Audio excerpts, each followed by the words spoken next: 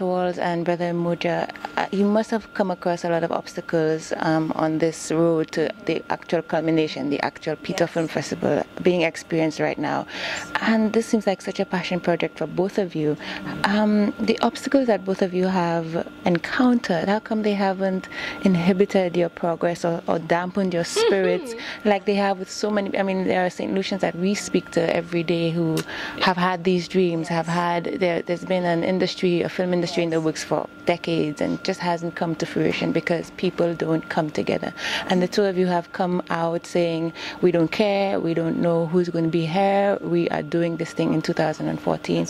And I'm wondering, what is it that you say to yourselves every day and every night, maybe before you put your head down on that pillow, that makes you keep going, albeit in Lucian hour.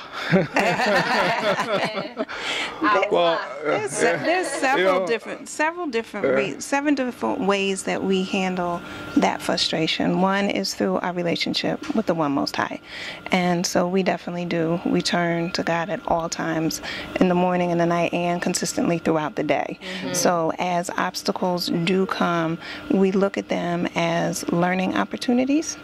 And so me being a teacher also, I learned for myself, I learned for us, and I learned for others, so that way I can teach and tell people how they can get over this frustration. Because you do, on the path you do have it. There's also that internal fire.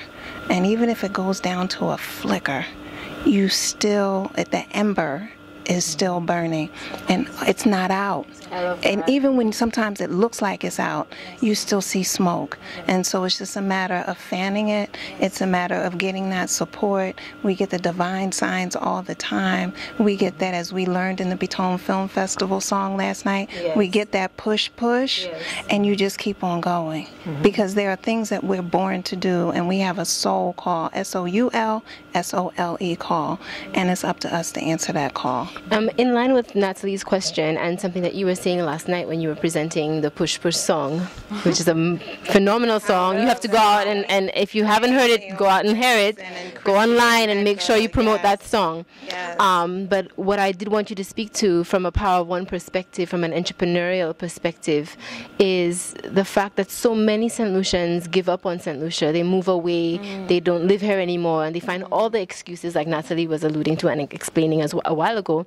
They find all the excuses not to come back, and not only not to come back, but to take the time that you are taking with Sisters in Harmony and giving to St. Lucia through the Piton Film Festival to create. Because a lot of what's going on here, there's a lot of natural raw talent that needs encouragement, and so a lot of it is creating the wheel in some aspects.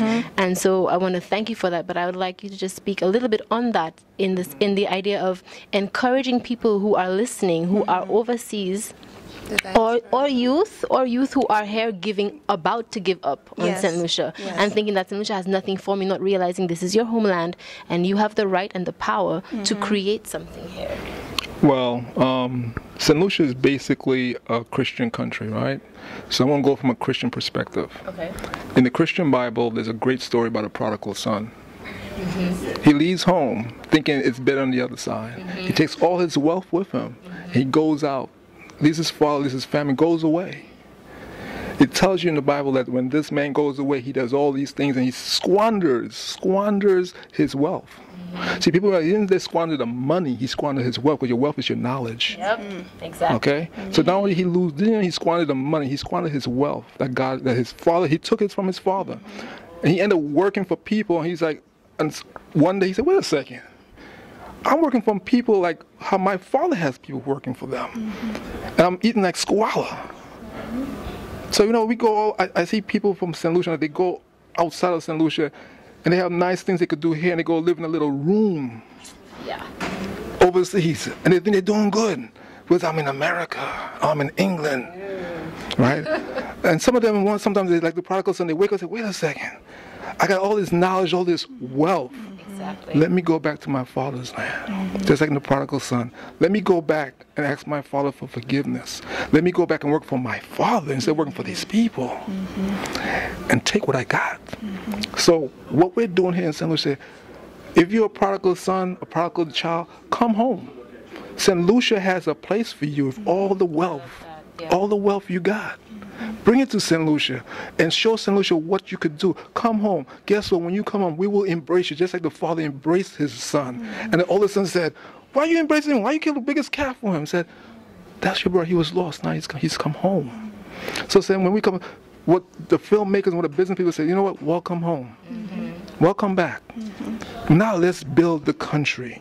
So the Piton Film Festival is now creating a new platform for the prodigal artists out there.